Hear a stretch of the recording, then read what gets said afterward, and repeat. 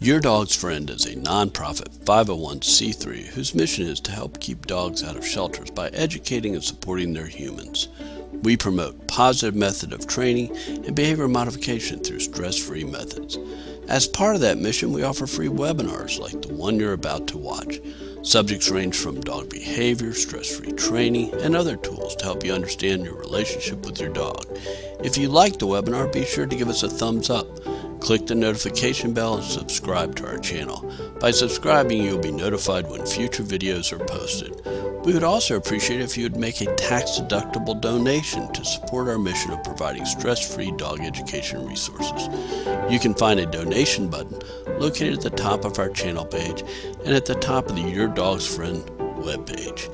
A link to our webpage along with the speaker's contact info are listed in the description for this video.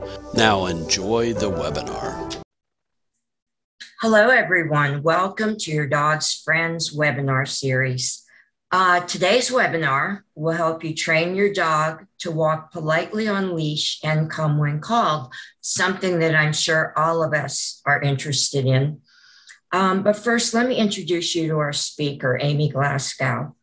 Amie is the owner and head trainer at Oscar-winning Behavior in Baltimore and a founding member of Baltimore Force Free. She is an associate certified dog behavior consultant through the International Association of Animal Behavior Consultants, a certified separation anxiety trainer, and a diagnostics fun scent games instructor. So she has a lot of experience in a lot of different areas. Please put your questions in chat. We will get to as many as possible. If we start to get bogged down, we're going to move on and we might be able to get back to your questions at the end. I also want to remind you about donations. We are a nonprofit and our free services like these webinars do depend on donations. If you are able to donate, we would appreciate it. You can go to our homepage and there's a donate button in the right-hand corner. Or when you register for webinars, there is a donate icon next to each webinar description. Okay, I know that you will learn a lot from today's webinar, and I'm turning it over to you, Amie. Thanks, Deb. As Deb said, my name is Amie Glasgow. I'm actually a certified dog behavior consultant, as well as Maryland's first accredited dog trainer through the IAABC. I'm a certified separation anxiety trainer and a fun scent games instructor. And today we're going to be talking about on-leash manners and recalls. Those are some sort of Achilles heel for most people with dogs. And hopefully you'll understand those two things a little bit better by the end of this presentation. So the first thing I want to say is practice is something that you're just going to have to do. None of the things that I'm going to tell you today are one and done. I would love to be able to just flip a switch and give you a dog that comes when you call the first time every time. I would love to flip another switch and have that dog walk in a beautiful military heel every time you go out on leash. That's not going to happen without a lot of practice from you. A recall needs to be practiced regularly and paid well. Your dog really, really needs to believe that you're going to give them a high value reward every single time. A recall especially is one of those potentially life-saving skills. If a truck is hurtling through space towards your beloved dog, you don't want them to have to stop and think, will they get paid? You want them to hear you and turn and run. You are always going to be competing with all kinds of distractions out there, and you want to make sure that you're paying your dog for how hard they're working, not for how hard you think the skill should be. Just because you think there's nothing going on, if you call your dog and they come to you, they went past a whole lot of smells that we can't perceive. They probably heard things that we can't perceive. You want to pay them for that potential. And most professional trainers, I'm sure, would tell you a recall especially, you pay every single time. You'll hear me say this over and over again. The one time that you need that recall to come into play, the one time that truck really is hurtling towards your dog, you're not going to have treats on you. And you don't want your dog to think that might be a possibility. You want every other time you've practiced it for them to have gotten paid and paid well. You want to think of putting those rewards into a bank so that it is as full as possible before you have to take money back out. A lot of trainers will tell you you want a skill trained to roughly 80% proficiency before you challenge them further. I say for a recall, you want it as close to 100% as possible. Again, with your dog's favorite treats, the best things you can possibly think of, and every single time they come when called. First, we're going to talk about leash manners. Know and follow the law. First of all, first and foremost, leash laws do vary state by state and sometimes, such as in Maryland, county by county. I don't know the regulations for every county in the area, but I do know that in my region, it's a 6 foot or shorter leash. And you need to know where you are and what regulations fit there. For the exercises we're going to do today, you want a comfortable to hold static leash. When I say static, I mean not a flexi, just something that has a measurable length. Some people really like those bungee leashes. I personally don't. I don't have any problem with my students using them. I just don't really care for them. What I personally find is that when the leash has a little give and take as far as how long it is, the dog also can't tell how much space they have before they're technically pulling. And that can be a little bit confusing. When we're dealing with these types of skills, we want to make sure we're as clear as possible as far as what it is we want from the dog. We also want a flat collar or a non-restrictive body harness. You want to look at your dog's personal body. There's hundreds literally of harnesses out there. You just want to make sure they're not cutting off their shoulders and that they've got full range of motion in there if you do use a body harness. And obviously that a flat collar is fitted appropriately. And hopefully we're not dealing with them pulling on that flat collar because we're working to fix that right now. We also want a variety of yummy, yummy treats and a way to hold the treats. Thankfully, mid-September, we are finally getting some cooler weather. So you may have a jacket or something that has pockets on it. You can also pay for a fancy schmancy treat pouch to make yourself feel good about training dogs, whatever a treat pouch makes you feel. Or you can go down to your local hardware store and get a nail apron for usually a buck or so. And those are great ways to hold the treats as well. You just want to make sure that you have access to those treats quickly when you need them. The way I recommend setting yourself up physically, you want to hold the leash in your stronger hand and have the length of the leash go across your body so that the dog is on your opposite side. Then your weaker hand is free to gather up the excess length of leash and reward the dog often. As you see from little green person here, she, like myself, is right-handed. The leash goes across her body. Her treat pouch is on her left hip. And then she's got that hand where she can either treat the dog or hold excess leash if needed. You'll also notice she's got her arm bent a little bit there. That's about where I hold my leash as well. It's my elbow is sort of bent in half there. And that's where my hand is comfortable when I'm holding the leash. I'm making a point to bring that out because if you are aware of where your hand is, then you know that if your hand moves, the dog has pulled.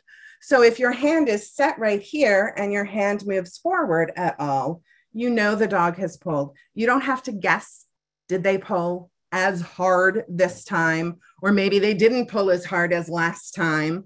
And it's a much more black and white way of describing things rather than, again, that guessing. The less we have to guess, the more we can give the dog clear guidelines the more quickly they're going to understand what it is we want. Likewise, you don't want to reward the dog for pulling at all. So if your hand moves, stop walking. Stop walking means we are no longer rewarding the dog with a walk. Most dogs like walks. It's fun. It's one of the only times most dogs get out and get to explore areas other than their own regular space.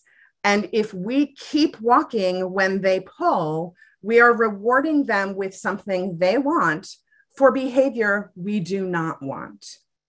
So again, if they pull, you stop walking.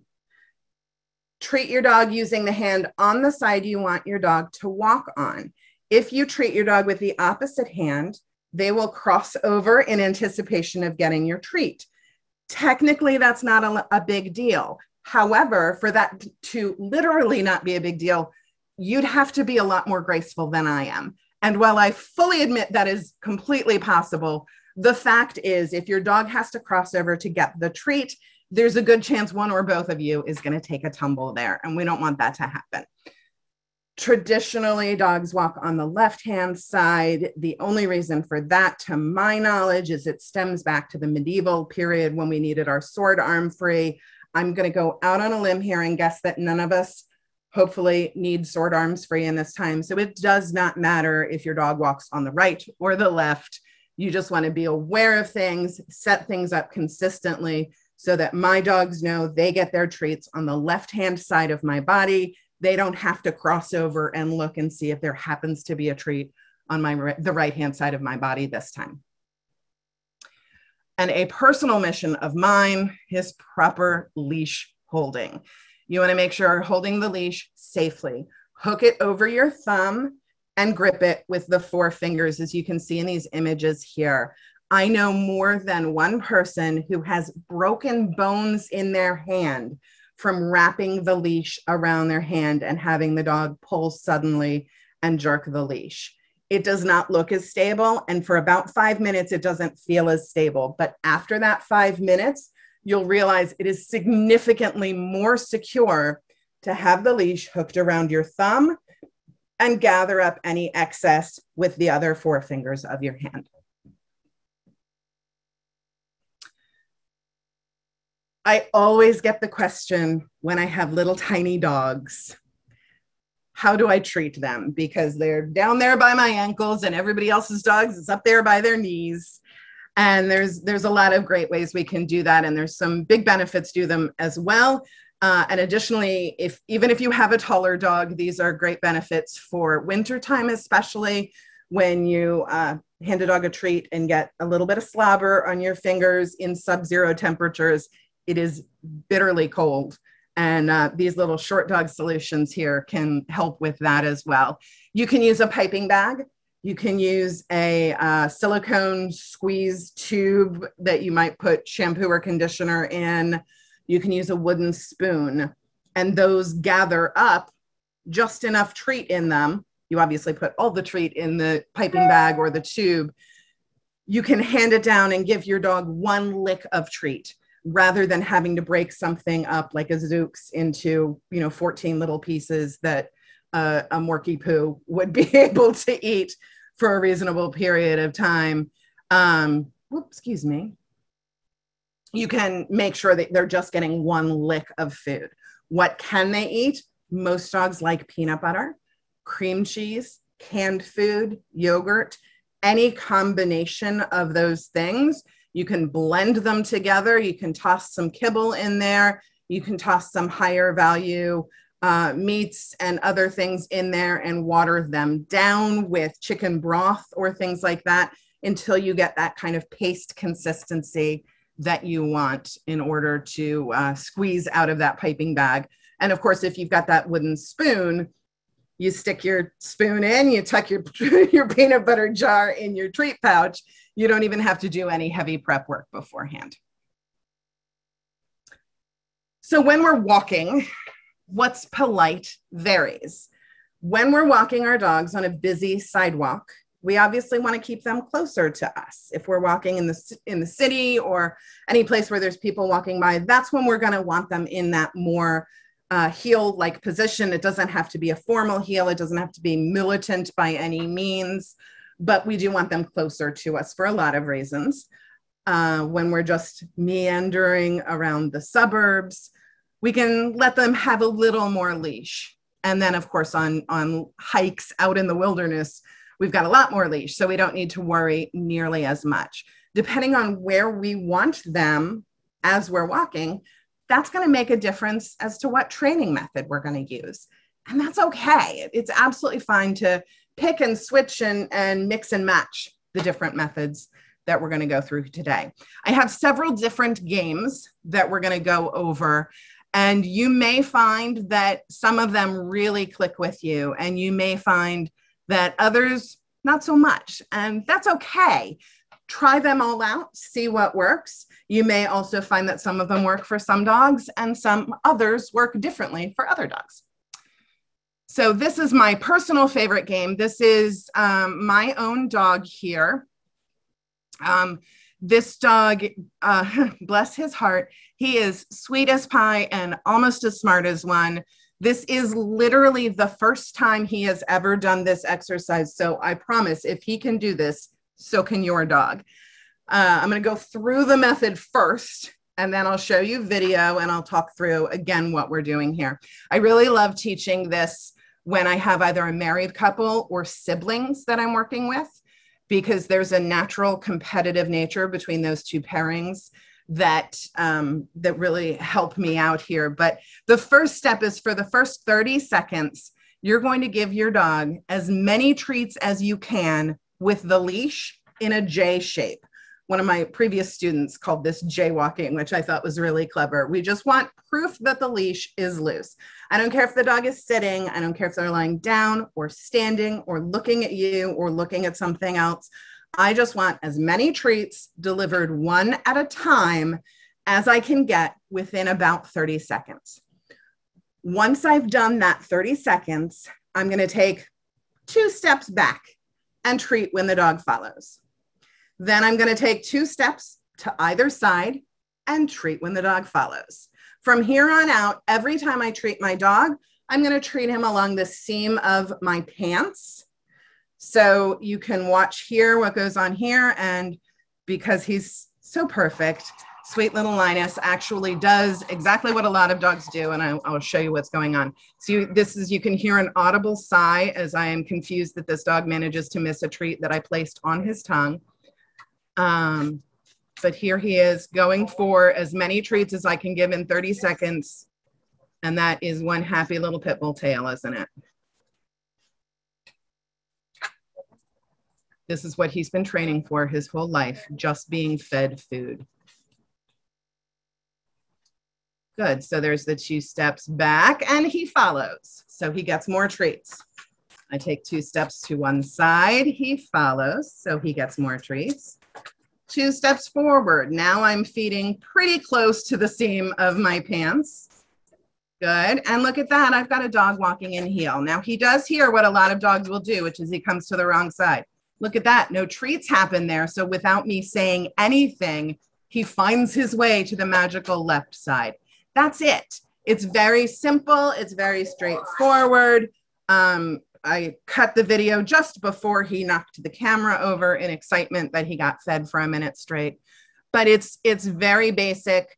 You just have to gradually build the distractions with that. And the magic 30 seconds at the beginning tells your dog, if I hang out with this person, she's going to hand me a ton of treats. I want to hang out here because this is where all the cool stuff has happened. It's really simple. This is my go-to for teaching dogs, and I find it to be effective for a vast majority of dogs out there. Another way of teaching loose leash walking are a couple of pattern games. So the pattern games were developed by Leslie McDevitt. She is a wonderful, wonderful trainer and an even more wonderful human. If you aren't familiar with her, you should make yourself so, and you can look up her books and DVD series called Control Unleashed. one of my favorite games is called Super Bowls. And if you saw my webinar several months ago now on getting dogs, multi-pet homes, I believe was the official topic. But in that video, you would have already seen this video that I'm about to show you, but it's a good depiction of Super Bowls. So what you're teaching is you've got rows of bowls or plates or some other visual object set up that you don't mind your dog eating from.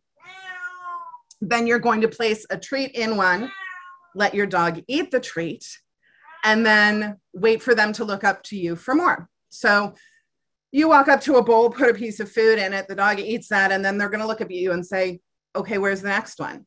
When they look up at you, then you move to the next bowl and place a treat there. You keep doing that. That's it, really. That's the whole exercise here. And I like this video because we've got two dogs here who actually have a history of fighting each other. We have a three-legged Jack Russell and a little pit bull mix who have fought in the past. And this is one of the things we use to get them to get along together, but it's also a great way to teach loose leash walking. So you can watch this video of both dogs doing it. The benefits of these dots, and one of the reasons I bought them is they're bright and easy for you to see. So good, wait her out. Yes, that was really good. So Presh looked at Apple a couple of times, like, what's she doing? But she's not overly worried. She's got something super chewy. Would you give her chewing gum?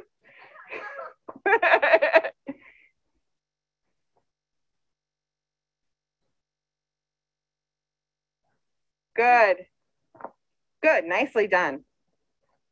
Yeah, so the shorter grass is easier for Apple. So you may go to a place where there's pavement until Apple really understands. She's starting to get it though.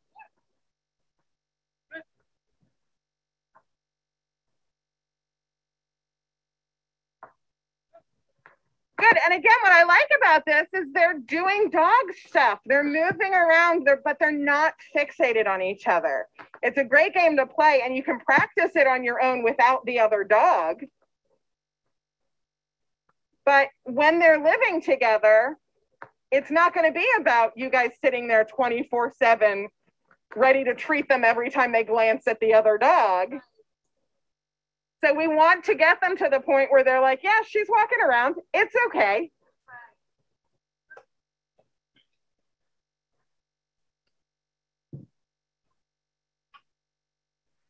One of the ways you could make this even more challenging, and this is not an inside thing because I think you'd need more space, is put those dots further apart and have Apple weaving in and out of the pattern while Presh is going up and down the line. Okay, this is another of the pattern games. This one's called Voluntary 1, 2, 3. The video goes really quickly, so I'm going to explain the game and then we'll play the video again. It's very, very similar to Super Bowls. And in fact, I very often start dogs on Super Bowls and then move to Voluntary 1, 2, 3 because Super Bowls has that visible target to it where somebody's putting the food down. In 1, 2, 3, you're just using a verbal cue. And you start by saying 3 and then give your dog a treat. This, for some reason, always confounds people. I think it's so simple. They don't really believe that's all it is, but it really is. Say 3 and give your dog a treat. Repeat that. I usually say 5 times. That's a pretty arbitrary number. You repeat it until when you say 3, the dog's ears prick up or they look at you or they give you some signal that, yes, they know that 3 is a good word. It's sort of like loading the clicker, if you're familiar with that process at all. Then you're going to say 2, 3 and give your dog a treat. And again, repeat that again, roughly 5 times. Then you can probably guess what comes next, right? 1, 2, 3 and treat. What you're doing is telling your dog, when I count to 3, I'm going to have a treat. So then you count your steps out loud. 1, 2, 3, and treat at the seam of your pants after 3 each time. In the beginning, you can stop at 3, wait for your dog to catch up with you and treat, and then wait for eye contact to tell you it's okay to go on. I think that the 1, 2, 3, I sort of liken this to somebody calling your name out when you're in a club, where if you're in a crowded area and somebody yells Amie from across the room, it's such a common name. I'm kind of going to go, oh, I think I just heard my name across the room, and then keep going with what I'm doing. And then if they call it again, I'm going to go, wait, no, do they mean me? And I'm still not likely to turn around, but I'll be a little bit more in tune. And by the 3rd time they call my name, I will actually turn. And I feel like that's what happens here. You say 1, 2, 3, and we've taught the dog. 1 means, hey there, I'm talking to you. 2 means, I'm about to do something, you should pay attention. And 3 means, and here's your treat. You can gradually extend the time between your counted numbers. We count steps because we like that rhythm. You can count paces so that you're counting every time, for example, your right foot hits as opposed to right, left, right. You can also count sidewalk squares or fence slats or trees or cars. It doesn't have to be any particular thing. And in fact, it doesn't have to be any particular thing. It can just be arbitrary counting. You can just sort of count randomly. But the idea is still 1, 2, 3, and tune back in. And if you look right here, this dog has gotten so good at the tune back in that she practically can't get the eyes off of her here. So there, look at how cute that little Icy is there. Good. Another great method for loose leash walking. This is a great one if you've already got sort of specific behavior issues going on. That's the Premack principle. Premack says that an opportunity to engage in more probable behaviors will reinforce less probable behaviors. Clear as mud, right? What that means is use activities they were gonna do anyway as rewards for the activities you want. It's also called grandma's rule. The idea is it's sort of like saying you can't eat your ice cream until you eat your Brussels sprouts. This right here is not a video of it being used for loose leash walking. This is actually this past week in my scent games class. This adorable dog here, Norbert, is ready to do scent games. He loves scent games.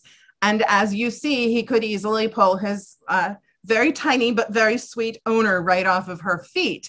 And so we use Premack and tell the dog, if you make eye contact and connect with me, then you can go sniff. So Becky does a great job of holding her ground and letting Norbert pull a little bit and wander around and flirt with the other students and all kinds of things here. And when he finally looks at her, that's when he's allowed to go to work. Good. And then that's when he pulls her off the leash. Because again, the goal here was not loose leash walking. It was doing the scent games. And so we wanted to make sure for scent games, we use it to say, hey, I know it's your nose, but we're still a team here. But the activity can still take place for loose leash walking. And here are 2 examples. If you have a squirrel chaser, reward a few steps of appropriate walking with a few steps of running after squirrels together. You would be surprised how well that works. Additionally, got a hound? Reward leash manners with a chance to sniff. You want to think about anything that is your dog's favorite thing to do. What would they pick to do over any other activity? I know half of you are going, sleep, but no, there's something else, right? There's something they like to do. Fetch, tug, anything like that. Those activities can be the reward for the behavior you want. So you want your dog to walk on leash. You want your dog to walk in a heel position, make them heel 3 times and then throw a ball. And they'll go get the ball and bring it back to you and then make them heel 3 more steps and throw the ball again. It's that sort of thing. So again, it's The same thing as positive reinforcement. The difference is instead of handing over food, we're using an activity. That's not a difference from positive reinforcement. It's a difference from how we think of positive reinforcement, where we normally think of trait training specifically. And then this is a great skill. This one I call the twofer because it actually qualifies for both sides of our presentation today. I have often said, if you can only train your dog one skill, if that was it, you could say, I'm going to teach this dog one thing and absolutely nothing else, you should make that a nose touch. In order to train the nose touch, the first thing you're going to want to do is choose a distinct hand pose. I have several examples here of possibilities. You're going to hold your hand approximately 2 inches from the dog's nose. When the dog reaches their nose to your hand, yes, when, not if, because 99.9% of the dogs I've ever worked with will reach their nose to your hand. And the ones who don't, you can smear a little bit of food on your hand, try again, and then they will. When they do that, you say yes and feed. So this is my other dog who has never been trained this particular skill before. I'm going to claim that the reason my dogs are so untrained is because that way I get to use them for webinars when I need certain skills and not because I'm lazy. So this is Elfie, and she has never learned this skill before. My daughter was running in circles around me as I was filming, so please ignore the adorable giggling. Yes.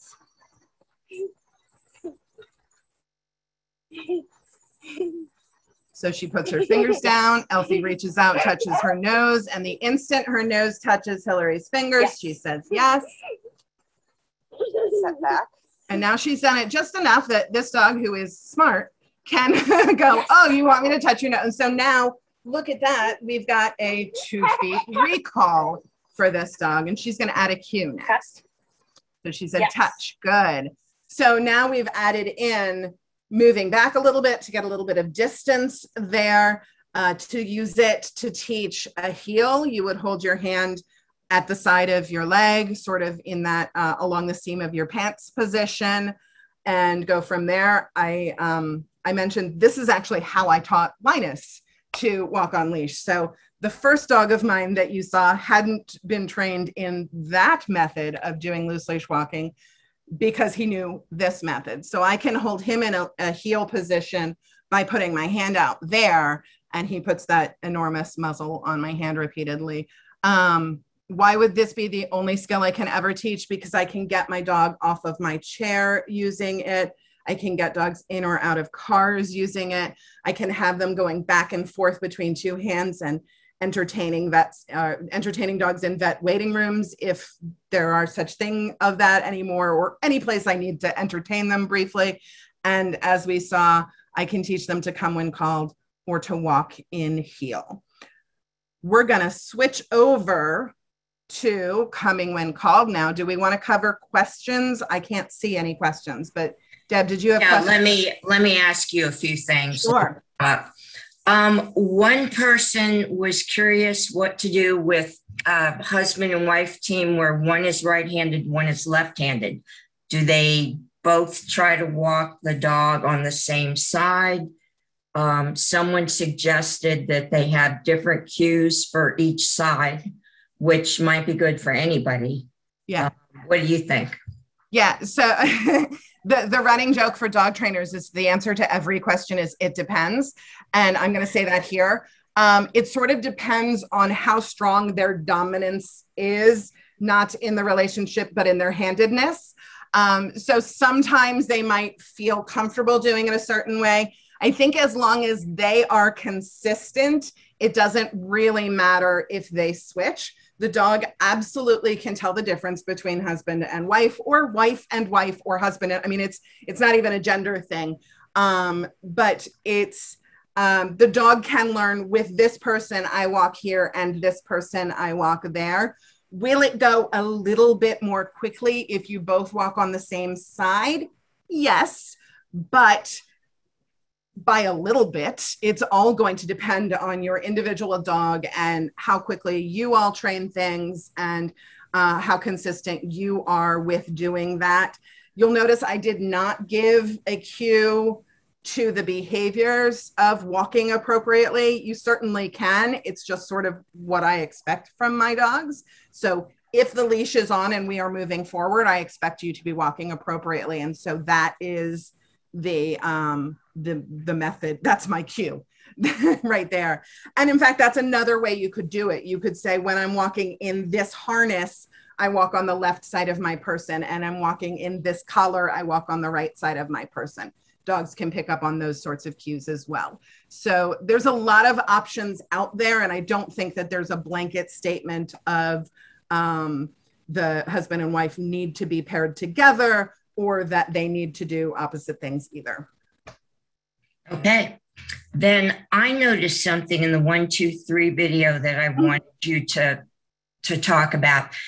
The woman in the example, she was holding the leash away from her body and she was reaching across her body to give. That's how I would do it. Yeah. And I didn't want that to be an example that people would remember. Yeah. Yeah. You can only break one habit at a time, basically. And a lot of people just find that muscle memory is really tough. If she's used to reaching across her body to reward the dog, then that's sort of what happens. It's not what I recommend. And I definitely recommend adjusting things as soon as possible. But in that case, it was more important that we got the dog to stop pulling than that we worry so much about crossing in front of her. Okay. Mary is saying that her dog pulls insanely hard to greet other dogs. If she's doing loose leash training, should she just pull him away, get him to sit, try to distract him? What do you suggest? When it's so specific like that it is targeted towards other dogs, you might look into a reactive dog class, because assuming that the dog walks appropriately outside of the presence of those other dogs, then the reactive dog class would help. What I would do, assuming that's not the case, is get some distance from the dogs. If you can get enough distance the dog can walk appropriately, again, great. But I do not allow my dogs. It's sort of like I said, when they're pulling and you reward by walking, by continuing walking. If you continue going closer to the dog, you're rewarding your dog for behavior you don't want by giving them access to the other dogs. So I say, in order to get closer to other dogs, you need to behave appropriately. I need you to be in whatever position I deem as appropriate. For me, that's not necessarily a heel position, but it should be at least a loose enough leash that I'm not being pulled. It should be 4 on the ground. I don't want you lunging at the dog. I don't want you, yanking and jerking. I don't want you barking at the dog, things like that. So it kind of depends on, again, whether or not this dog is capable of walking appropriately outside of other dogs, or if this is going on and it's just worse when there's other dogs around. I don't like the concept of pulling your dog away. Right. I tend to phrase it as, if we're pulling the dog away, I don't want to pull him away. What I say is, move in the other direction and get as much space as you possibly can.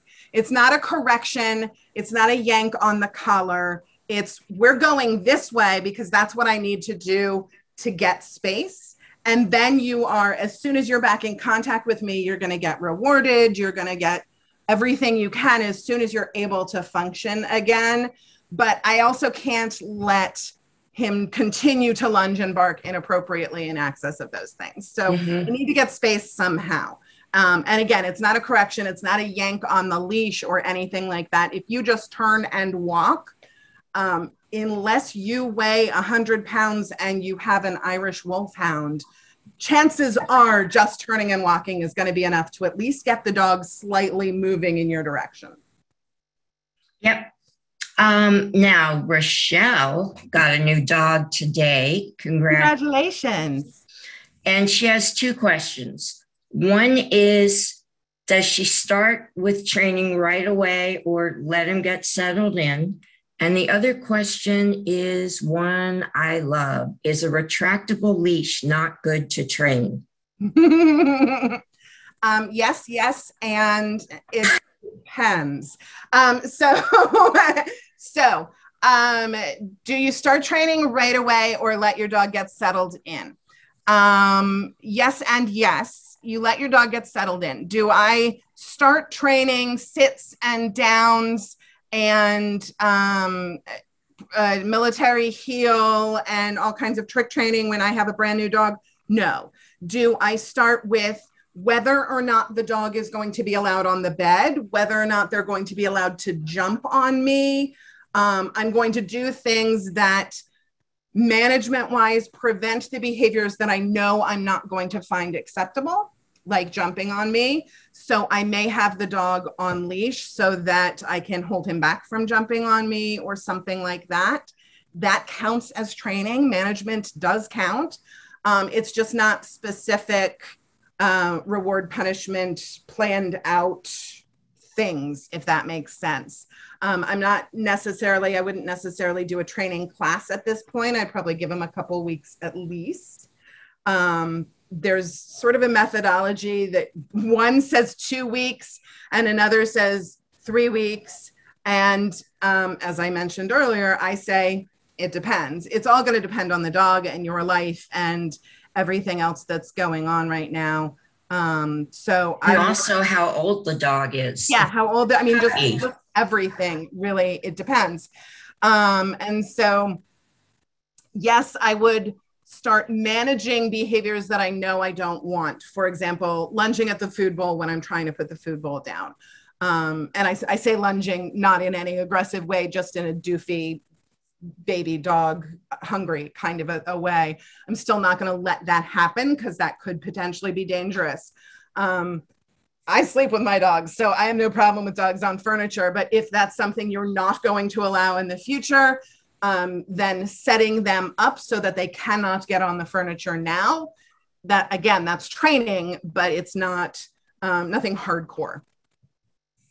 And what was the other question? Oh, the flexi lead. I'm not a fan of them personally.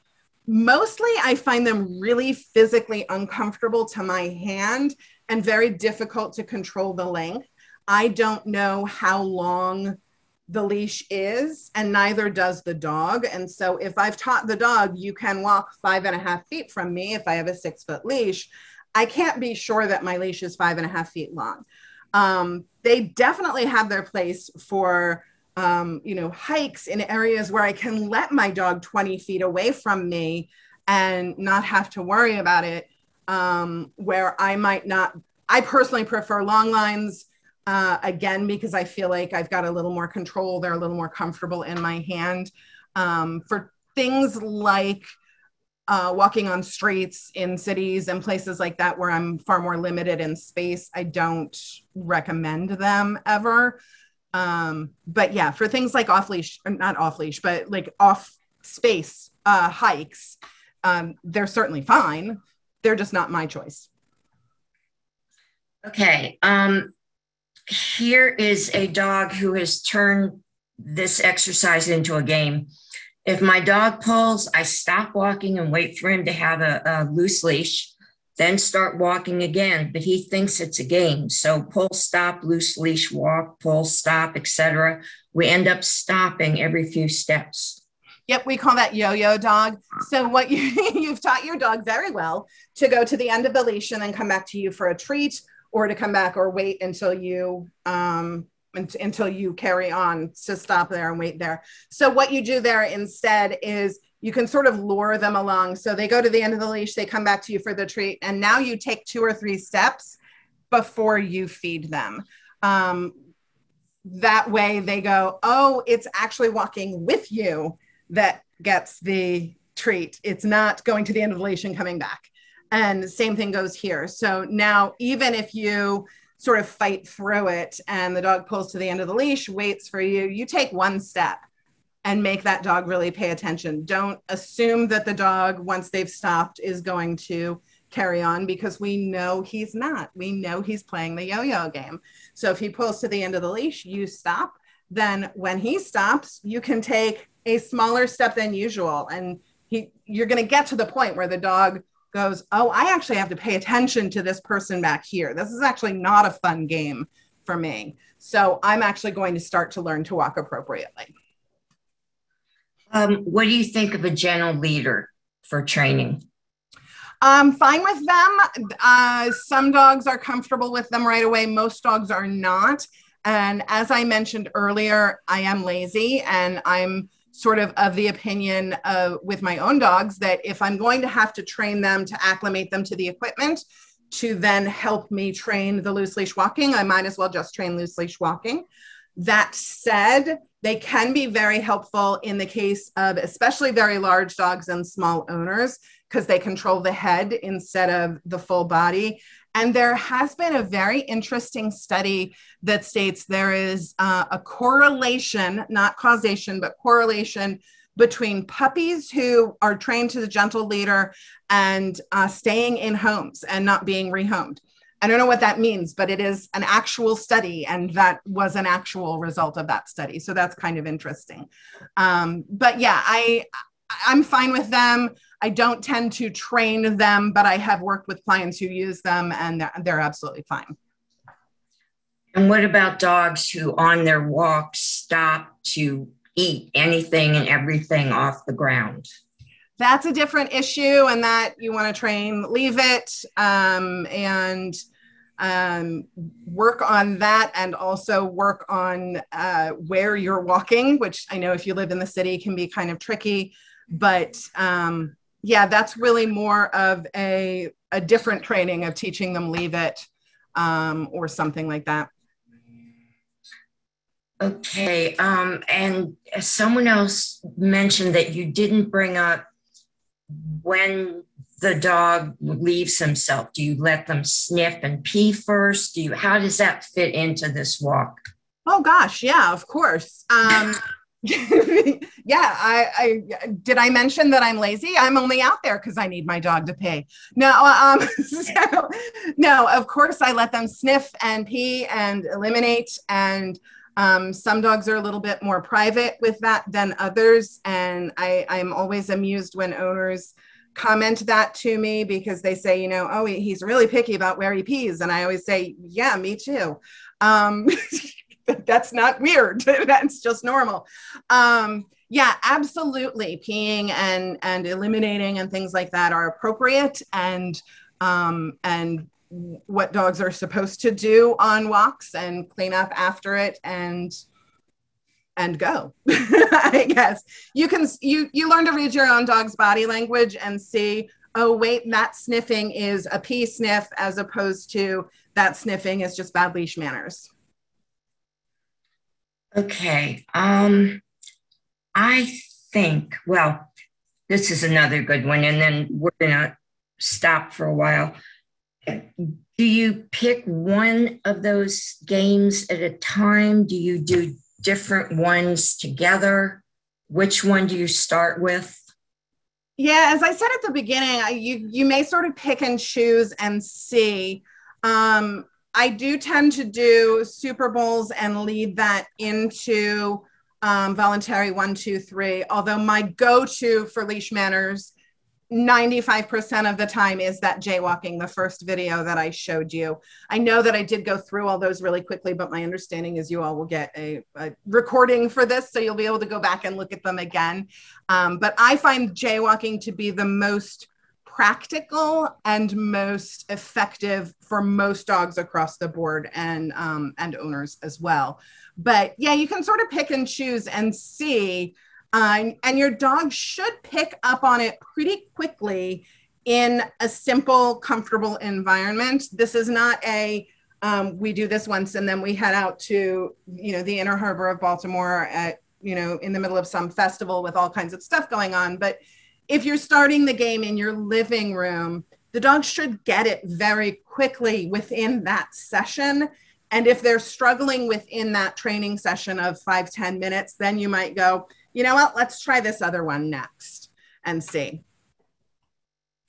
Okay. Let me see if there's anything else that's related to everybody. Oh, I think I know. Our rescue is part hound and likes to sniff. How much should we let her sniff versus getting her to keep walking? I like to say there's three kinds of walks. There's the 11 p.m., you've got to potty and I've got to sleep. So I'm going to put you out on a long line and I'm going to stand there and hope the neighbors don't see me in this ridiculous outfit that I'm wearing. And you pee and we're going to go back inside. And then the second walk is we're going on a walk and I've got 30 minutes before I have to leave for work, you know, back when people left their homes for work. And so that's when I need you to pay attention to me because we've got a set landscape that I have to do. And, you know, there's a thing that I have to do. I have to get back for. The third kind of walk is the dog's walk. And that is, we're going to go out and, especially in the case of hounds, but all dogs really, we're going to go out. And if you stop and sniff this bush for 10 minutes, then golly, we're going to stand here and sniff this bush for 10 minutes. And then when we're ready to move on, we're going to do that. So every walk doesn't have to be the same. Every walk can have a different purpose depending on what your limits are. As far as the answer to how much should you let your dog sniff, as much as you want to, but please be kind and remember that that's really, really great enrichment for all dogs, but especially those that we genetically programmed to want to love that. So there's no problem with letting them sniff. If you think back to that slide I had at the beginning, that was the sort of concentric circles. There's different types of walks. We don't need a dog in a heel the whole time. If your dog is sniffing along next to you and just not pulling you over, that's absolutely fine, provided they're not tripping other people and knocking into other people and things like that. It's absolutely fine. It doesn't all have to be on heel, looking beautiful, you know, people just bowing down in awe that your dog walks so beautifully. It can be a more relaxed, let the dog sniff walk as well. Okay, I know I said I was going to move on, but there's more that are really good. I love this question. What are your thoughts about meeting and greeting other dogs while on leash? Not a fan. You and others. Yeah, I know. Dog body language wise, well, two main things. One is that as a dog trainer who specializes in aggression and specifically in dog-to-dog aggression, the number of times that I have had someone say, my dog really wants to meet yours and he's friendly, and I've looked and seen a dog that truly was 100% friendly, I can probably count on one hand. Most people just sort of can't conceive that their dog is a predator. There's nothing wrong with your dog being a predator. It's what dogs are. It doesn't lessen their value as a pet. It doesn't make them any less wonderful to you. It just means that maybe they don't need to meet everyone they see. The other thing is, even when the dogs are appropriate for meeting strangers, when you watch two dogs interact, when two strange dogs or dogs who know each other come in contact with each other, they do so very sideways. They look away, they turn their heads away, they turn their shoulders away. A super friendly dog may get sort of a C shape to their body where everything is very curved and sideways. And when you compare that to one, how human beings greet, if I were to go up to you and shake your hand, like the olden days, if I were to go up to you, I would be very square and front and I'd make eye contact with you and I'd be very forward. And that would be how I exuded confidence and told you that I was a friendly person. And if dogs meet that way, it means, hey, you want to fight? And when we put them on leash and they're pulling towards each other, they are squared, making eye contact, very forward. That looks to humans like friendly posture and to another dog looks like a threat. So generally speaking, my go-to answer when I am walking my dogs, if somebody says, can my dog meet yours, is no, thank you, we're training. And then I ask my dogs for something like a sit. and prove to them that my dogs are training, because look, they sat out here in public and everything. And I have never had a problem with that. Usually I've gotten, oh, okay, thank you. And the person carries on their way. But no, I'm not a fan of dogs meeting off leash that I don't know. And in my experience, most dogs aren't either. Okay. Mary Sue is a 65-year-old with low bone density. I will not use your last name, Mary Sue. We'll keep that between us. And she has a high prey drive, 75-pound dog who she said walks nicely on leash until she sees a squirrel or bunny. She ends up dropping the leash to prevent her falling. Yeah. Any ideas about that? What I would recommend is something like Premac, and that's going to depend on Mary Sue's ability to run with the dog and brace herself. So that might be something where hiring someone to help with the dog, depending on your ability to run with the dog, that might be more effective to have someone. If the dog sees a squirrel, then okay, walk 2 steps appropriately with me, and now we're going to chase a squirrel for 3 steps or something. The math doesn't have to be 2 versus 3 or anything like that. But yeah, that's kind of going to depend on other physical limitations that I don't know that Mary Sue needs to get into here, but you can certainly email me if you want more help with that. And you'll have your information on the last. Yes, I will. Yes. Okay. Oh, this is interesting. How to teach them to potty quickly. We've been trying, but she takes forever walks, at least 20 minutes before she'll pee, longer for poop. And she'd love a quicker walk before bed. So one, you probably inadvertently trained that yourself, the longer potty breaks, by turning around as soon as she did her business. Mm-hmm. So what happens is the dog's enjoying the walk. They go to the bathroom, you turn around and end the walk, and they go, oh, well, then I'm just going to hold it as long as I possibly can and make this walk last longer. So good job training that. That was, look at that. But the way to fix that is start seeing if you can get the dog to eliminate before the walk starts, by which I mean, find an area right near your doorway that you don't mind if the dog goes to the bathroom or something like that. Also making sure that when they do eliminate on every other walk, there's plenty of time after the walk. That does not mean, okay, now we're turning around and going back home. And adding a cue to going potty. The one that I never use, but always wish that I thought to use, my friend and fellow local trainer, Lori Luck, uses hurry up, because quite frankly, we all say that anyway, and then some. So most of us say like go potty or something like that, but I feel like hurry up is so much more elegant. But yeah, if you can start adding a cue to the dog going to the bathroom, and then again, making sure that their elimination didn't signal the end of the walk, because that essentially punishes them by taking away the walk from the behavior you wanted. Yeah, and then the walk is the reward. Yeah, exactly. Okay, here's a dog who, when they get close to home, the dog decides she wants to keep walking, and she plants herself in the sidewalk, even lies down. That is one of the toughest issues I've seen. It is a frustrating thing when I have seen it really, really blatantly, like we cannot get the dog to move. I have even asked other trainers this, because it is just a really difficult issue. General consensus is that there may be pain issues, and I am not a vet, so I am not prescribing or diagnosing anything here, but you want to make sure that you mention that behavior to your vet. But if there are no pain issues, you want to look into things like mixing up the walk so that they don't know the path.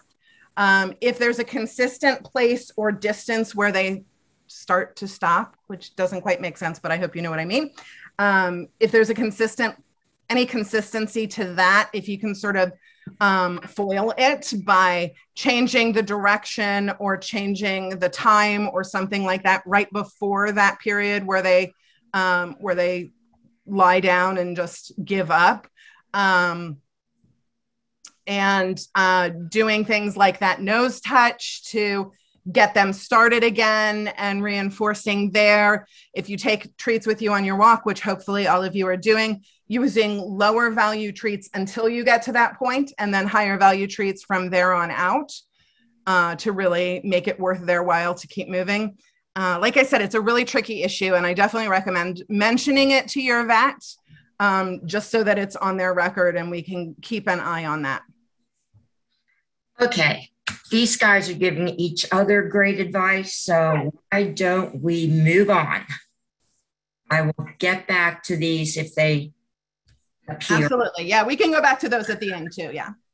All right, Okay. so now we're into leash manners. Again, I say know and follow the law. Don't have your dog off leash when it's not legal. Even if it is legal, please don't have your dog off leash until their recall is very, very solid. What do you need for the games we cover here? Your dog's highest value treats, and that's it. You want what they love the most. That might be real chicken. That might be liverwurst. I have a friend who orders an extra pizza, chops it up tiny, and puts it in the freezer whenever she gets delivery because her dogs love pizza as training treats. I want to be one of her dogs because that would totally work for me. But whatever your dog loves is what you want to use. And then as far as what the actual word is, it doesn't really matter. You want to make sure that it doesn't sound like anything else your dog is using. If your dog's name is Harry, probably don't use here, things like that. And it doesn't sound like other skills that you're asking for. But I've had people use salmon because that doesn't sound like anything, and it's their dog's favorite food, so they could remember it. It doesn't have to make any sense at all. You just have to remember it. You do want to avoid poisoning that cue. So if you call your dog to you, make something good happen to them every time. I'm going to say that again because it's that important. If you call your dog to you, make something good happen to them every single time. So when did we used to call our dogs? When we were calling them away from play, when we were bringing them to the vet, when we were trimming their nails, when we were yelling at them for peeing on the floor. All of those things made the dog not want to come anymore. They hear the word come and start to panic. From now on, when we call our dogs, when they come to us, we make something good happen to them.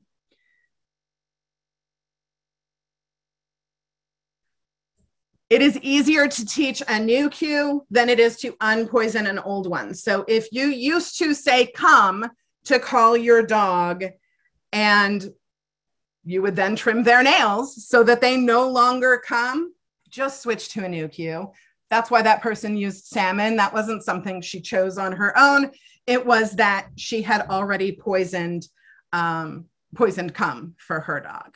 So you want to make sure that if you are not going to do something they love, you're going to them. You're making sure that every time you call your dog to you, you make something good happen to them. The first way of teaching recall is how I've taught both of my pit bulls recall. It's the easiest way. It's the least complicated. And I have gotten both of my pit bulls to drop wildlife that they have caught in their mouths and turn and come running to me. We pick the cue word. In my house, it is come. We pick our dog's favorite treats. And when the dog is right next to you, you say that cue word and give the dog 5 or 6 treats. It really is that simple. You want the dog to be very, very close to you. You don't get a lot of repetition in if you have to wait for the dog to run across the yard. You don't get to do lots of practice. You just say the word, give the dog 5 or 6 treats, and then repeat a lot. You're going to gradually increase your distance from the dog, keyword gradually, and then use the word when the dog is running to you anyway, such as up here when the dog is playing fetch, and reward heavily. You can also use the word when you're about to put the dog's meal down in front of them. So come, here's your dinner. We use a whistle as well at my house. Whistles can be heard at a greater distance. They stand out more against background noise, and it sounds the same whether or not my husband or I are blowing the whistle, whereas he and I don't have very similar speaking voices at all. So all it is essentially we're saying to the dog, this word means mom has a ton of treats right by her feet. Gosh, if only there were a dog here to eat them.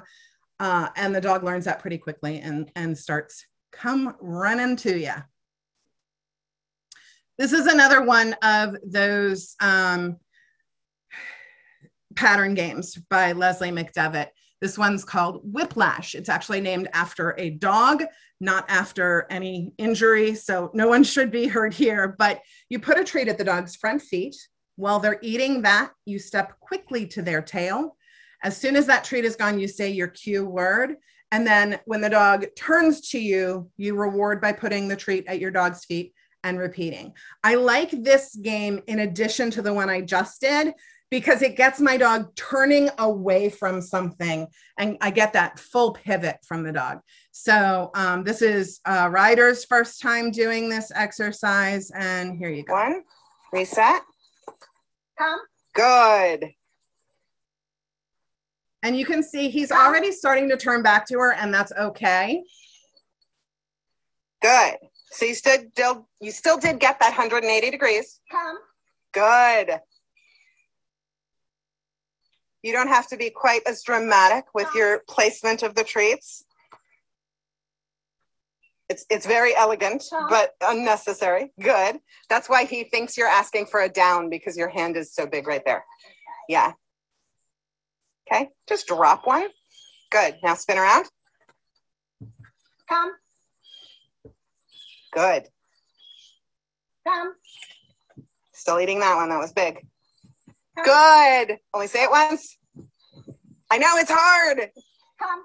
Good. Come. He's got a twig stuck in his mouth. Come. So, that treat was like grass. Come. Come. Good. Come.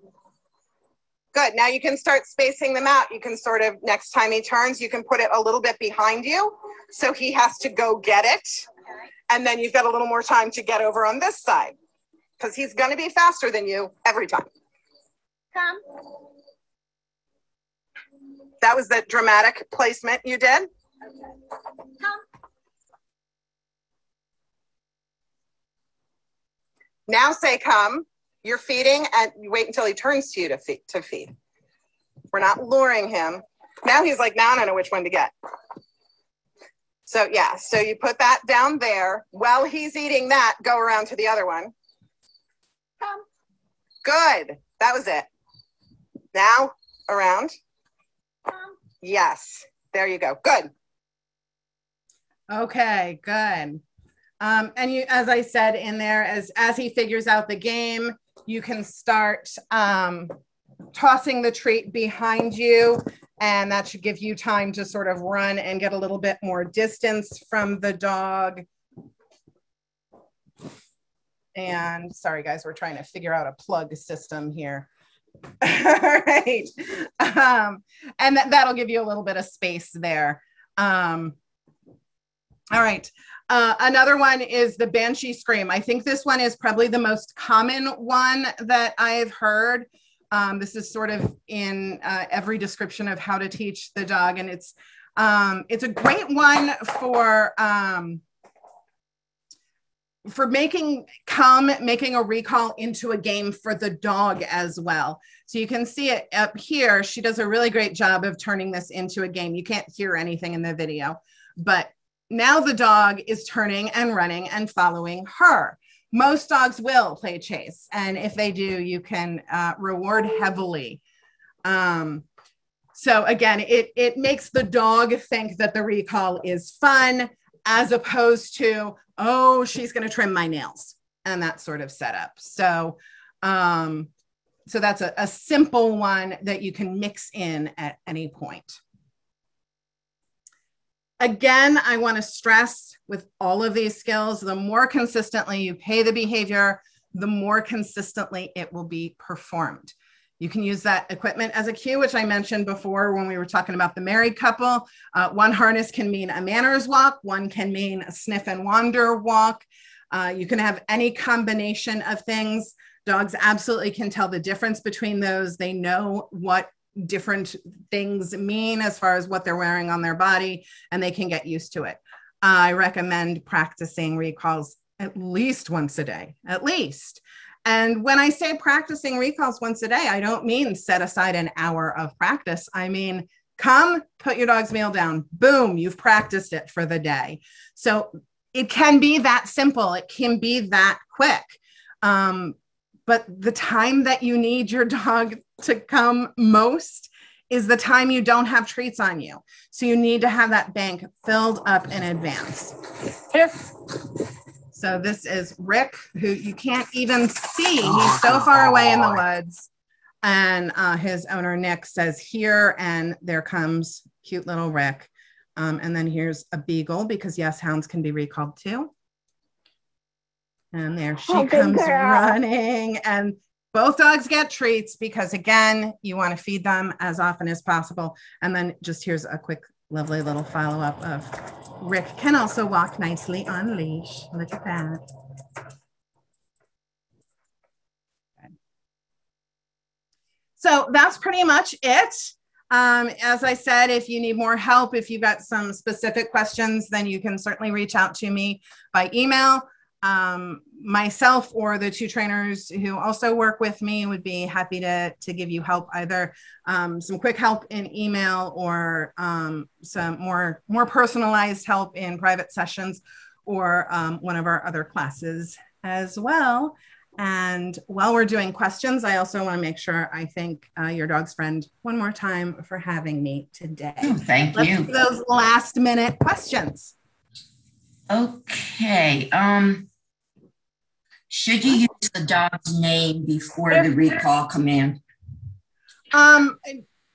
Yes, and it depends, right? I like to teach the dog two things. So come means come over here. But for example, if I say Elfie come, that doesn't mean Linus come over here. So they know the difference. And that's how I use their name. As far as just coming when called, if I say come and I did not say their name, they don't get to ignore that. It's still, you need to come when called. It just sort of clarifies if there's more than one dog out there, who I'm talking to specifically is what I would use their name for.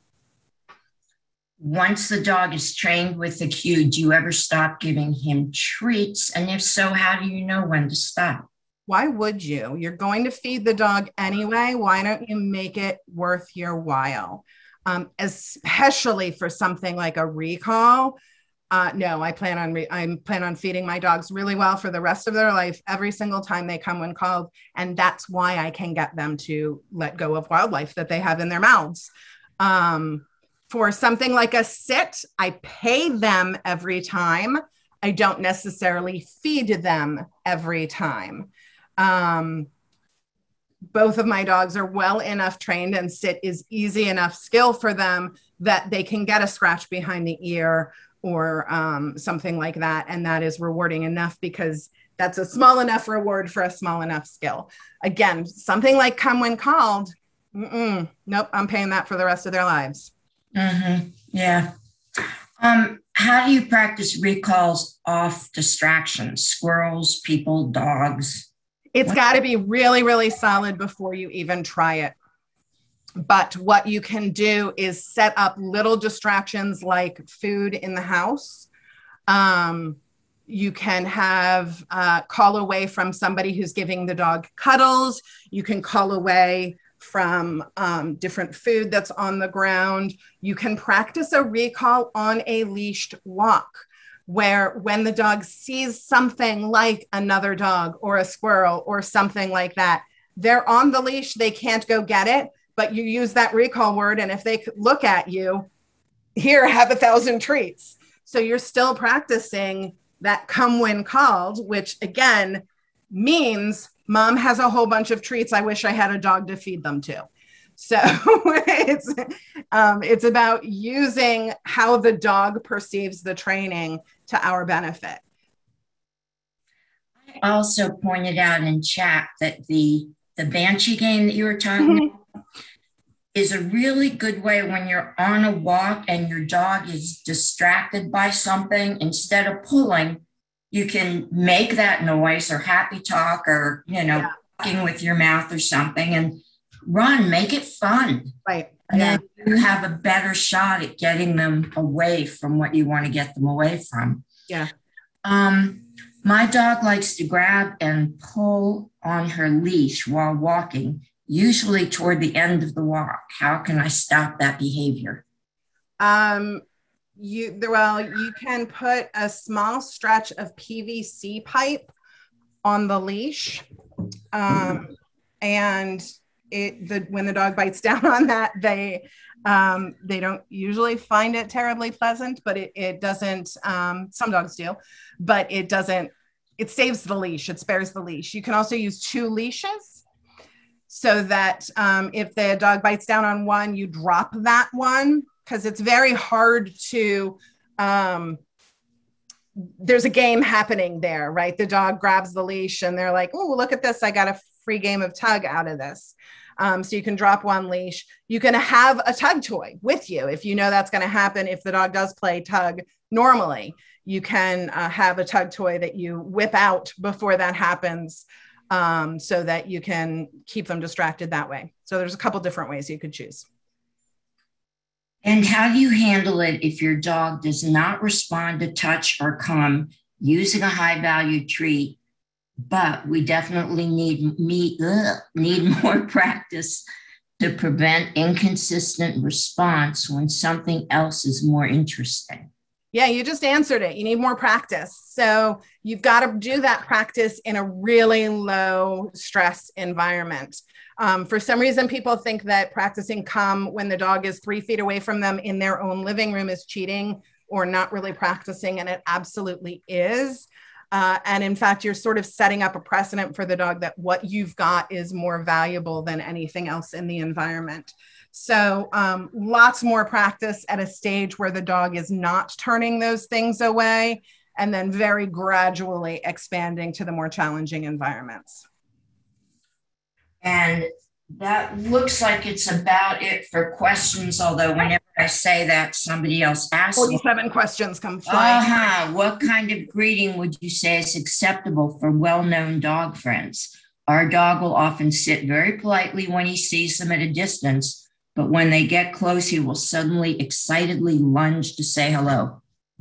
Does he? I mean, it sounds like he already plays off leash with them. And if he already knows the dogs, then he knows that that's what they're fine with. As far as limiting dogs greeting each other, it's really, we worry more about dogs who don't know each other, because just like with people, there are different social structures and different things that dogs do. There's introverts and extroverts. I'm an introvert. If you walk up to me and hug me and kiss me first thing, I would find that really weird. I also have family members who would find that perfectly lovely and appropriate. One of my dogs would find that perfectly lovely and appropriate, and one of my other dogs would find that really weird. So it's about knowing what the other being, person or dog, is comfortable with at that time. And when you don't know the dog, you obviously don't know what they're comfortable with. If these dogs know each other and are fine with the lunging and being obnoxious, then that sounds like that's fine to them. If you're asking what you want, then that's up to you. If you're asking what's appropriate for the dogs, then as I said, it sounds like it's appropriate. If you're asking what's appropriate for you, that's up to you. You can say, I need you to keep 4 on the floor until we are 3 feet away from them, or until I give you a release word or something like that. But boundaries like that are what you need to decide is what you are comfortable with for your dog. And she says that sometimes he seems to assume that all dogs can be greeted that way. So make him sit if he doesn't know them. I would have him walk past and not greet them. Yeah. So not a sit, but just no, you don't get to meet every single person. So that may mean you need to up your leash manners and having him walk appropriately. You might want to do one of those games that has him walking closer to a heel position. You might want to treat more heavily when you're walking past other dogs so that his attention is more focused on you. And Mary, keep in mind what we people tend to think that it's fine if our dogs meet other dogs. What's the big deal? But besides it not being a good habit for your dog, the other dog may be reactive. The other person may be trying to control their dog. It just makes it so much harder on the other handler with the other dog. Yeah. And we don't usually look at their side of things, and we really need to start to. I mean, the fact of the matter is that human beings don't walk over and greet every single person we walk by on the street. And again, we don't think that that's weird. And yet for some reason, we've decided that dogs need to greet other dogs, and they don't. I'm a very friendly person. I'm very generous with my time. And when I walk past someone on the street, they get a smile, maybe. And that's it. And that's socially accepted. That's fine. And that would also be fine for dogs. Your dog is perfectly happy walking past other dogs, provided you tell him this is what is accepted here. We don't need to meet every dog out there. And here's a question that comes up in every webinar. Chantal wants tips on managing weight when treating high value, i.e. high caloric treats when using lots of treats. 2 things there. One is that high value is not necessarily high caloric.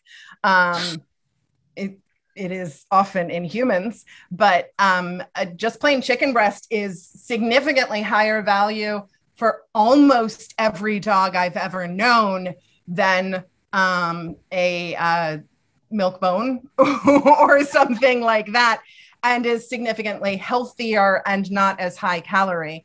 So there's that. The other thing is you want to treat every training period, and that includes walks in which you're bringing treats with you. Think of it like Thanksgiving, where you don't go to Thanksgiving after having had a full breakfast and a full lunch. You know that we're going to have this big meal, so I'm going to factor that caloric intake into the meals I have for the rest of the day.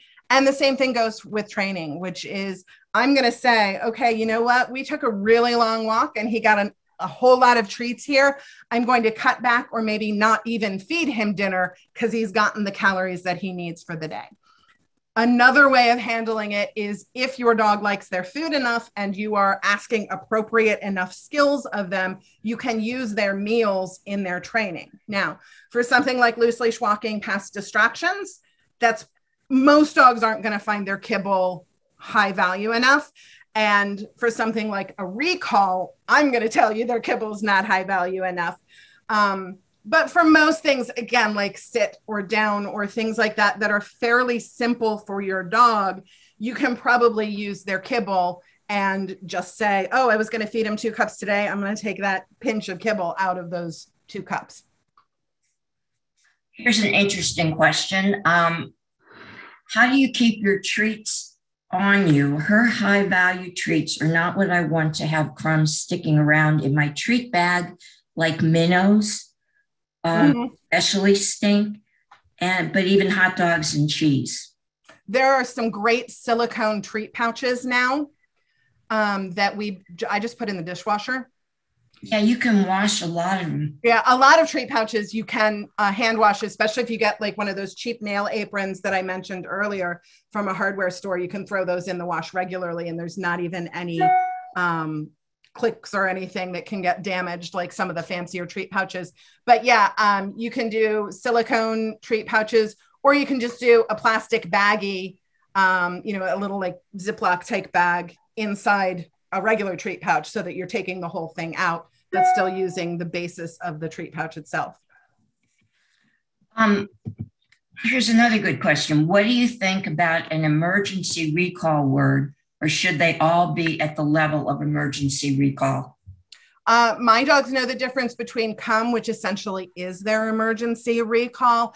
There's also come here. There's let's go inside. There's a bunch of different things, all which mean come here or come back to the house. And the urgency with which I expect response is the difference there. So yes, to an emergency recall word, I just, I train it the same way that I've trained everything else, which again is the highest value and rewarding every single time. So for my dogs, when I say Oscar, Elfie, I was going to yell it and I was like, I don't have anything on me and they're going to come running. So I won't. But if I yell it in a stern enough way to make my voice carry across my yard, they know they better turn around and come running to me. And when I say they better, it's not because there's any punishment that's going to happen if they don't. It's because I've got a handful of goodies for them. Whereas if I say, okay, let's go, or something, they go, oh, okay, I've got time to finish peeing. I've got time to sniff a little bit more. I can meander my way back, things like that. Here's someone with a Springer that has a 20-foot tie out in the yard. Mm-hmm. And she pulls us from the front of the house to the back where the tie out is located. And she's saying it sounds like she should use the 3 exercise to get her to calm down when going out there. Oh, I see. Okay. So you go out the front door with the dog on leash in order to get to their tie out? Sounds like it. Okay. Yes. Yeah. I think the voluntary 1, 2, 3 would be a great way of doing that. And can you recommend a kind or brand of whistle? Not a dog whistle. Other than that, no, because I don't know the brand. I've gotten whistles that they say are like for hikers or something that can be heard for 2 miles or something. The reason I say not a dog whistle is because if it breaks, how do you know? Yeah, that's true. I mean, if something goes, so if something goes wrong, I can sit there and blow till I'm blue in the face, and the dog still can't hear anything. So I want to know that I've made the cue. The whistles that I have gotten, as I said, I've gotten them off of, I feel like probably Amazon, and I think they're called like hiker whistles or something like that. That just they're loud. Okay. We have 2 questions, and my husband probably would be a third. What to do about marking? One wanted to know about a dog, and one wanted to know about her cat. Okay. They're both far more complex issues. Vet check first, because marking is frequently a medical issue. If it's not a medical issue, then it is frequently a stress issue. So at the very least, ask your vet for a full medical exam, and also check on things like anti-anxiety meds and whatever would be needed. Often vets will say blood work is needed before starting the animal on anti-anxiety meds. So you want to broach that possibility with them. Without knowing more, I can't really say more other than that the first step would be a vet check. Both for medical and stress issues. And I think that's it, other than my question that I will ask you later on how you get the dog to go back and forth like he's chewing the bone. But it was great having you. This was a really good presentation. Right. A lot of thank yous in chat. Thank you. We'll have to get you back again. Absolutely. Thanks a lot, Amie, and goodbye. Thank you. Everybody.